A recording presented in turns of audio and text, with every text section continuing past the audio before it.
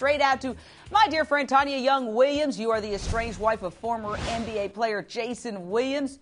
You know the deal. You married an athlete. Does it surprise you, A, how nasty this has become, and that the essential charges revolve around alleged infidelity? Hello, Jane. And unfortunately, I'm not surprised at all, but it's nevertheless disturbing every time. You have to understand, when we go down the aisle, just like every other excited bride, we expect both parties to adhere to the vows, and we expect it not always to be easy, but we don't expect the lifestyle that obviously Pilar had to live through. The infidelity, it's crushing to everyone, whether you're the wife of a celebrity or just an average woman. It is a hurting situation. Well, let's face it. A lot of pro athletes have found themselves in very messy, cheating scandals. So, come here for a second. Here's my opinion. I'm going to tell you something. We know the list, right? Let's see. Brett Favre had sexting scandals. Tiger Woods, enough said. We all know that story, right? There's Tiger.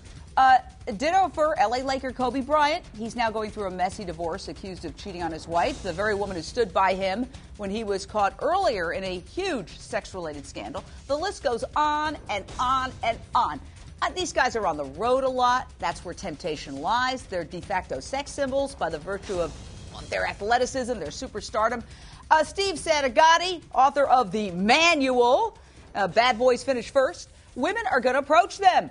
So my question is, what I don't understand is, if you want to fool around, why get married? Why not keep your freedom? Why not remain single? I think you're preaching to the choir on that one, Jane.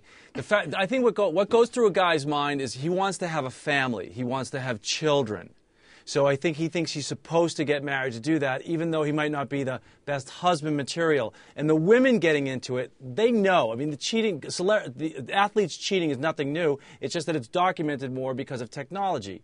So I think she got into it for the money, the lifestyle, the fame, the opportunities, and he got into it for the, being the dad. I just find that very cynical, although I agree with you.